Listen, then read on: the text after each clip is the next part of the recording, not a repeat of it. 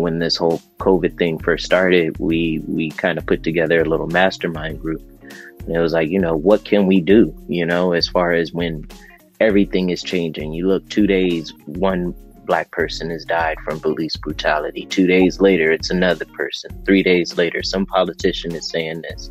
5 days later, it's something else. What do you do in a ever constantly changing space that we call 2020, right? And it's more so about just holding space, right?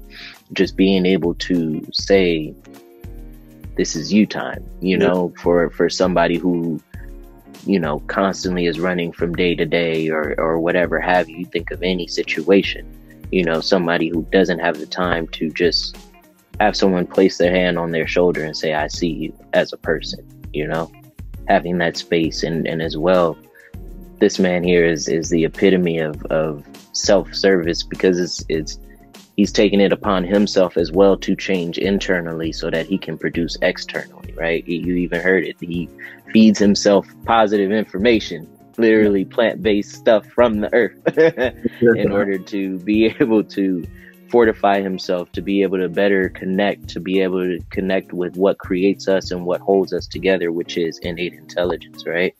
And so to be able to do that, to be able to sell yourself into that, I definitely commend you and see you as an inspiration in that notion. And I thank you for that. I thank you for being a colleague in this profession. I thank you for being a student. I thank you for your service.